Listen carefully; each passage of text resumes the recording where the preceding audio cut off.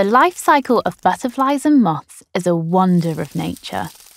There are around 60 different types of butterfly in the UK and more than 2,500 different types of moth. But every one of them goes through 4 clear stages of their life cycle: the egg, the caterpillar, the pupa, and finally, the adult. It all begins with an egg. Butterflies and moths lay very small eggs, sometimes on their own and sometimes in clusters. Most of the time, the female will lay her eggs on or near a plant that her caterpillars like to eat, as they can be extremely fussy eaters. Ew. Inside the egg, a caterpillar starts to grow. When it is fully developed and ready to hatch, the caterpillar munches its way out of the eggshell. Caterpillars come in all sorts of shapes, colours and patterns.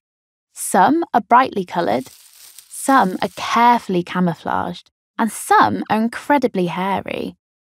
Some don't even look like caterpillars at all.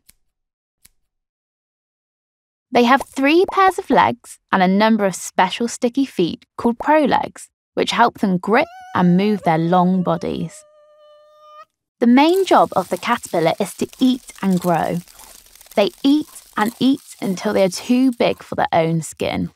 The caterpillar then sheds its skin to reveal a new, larger skin underneath, ready to eat some more.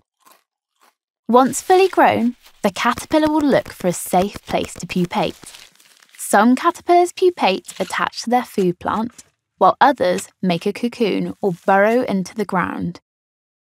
It will then shed its skin one final time to form a chrysalis.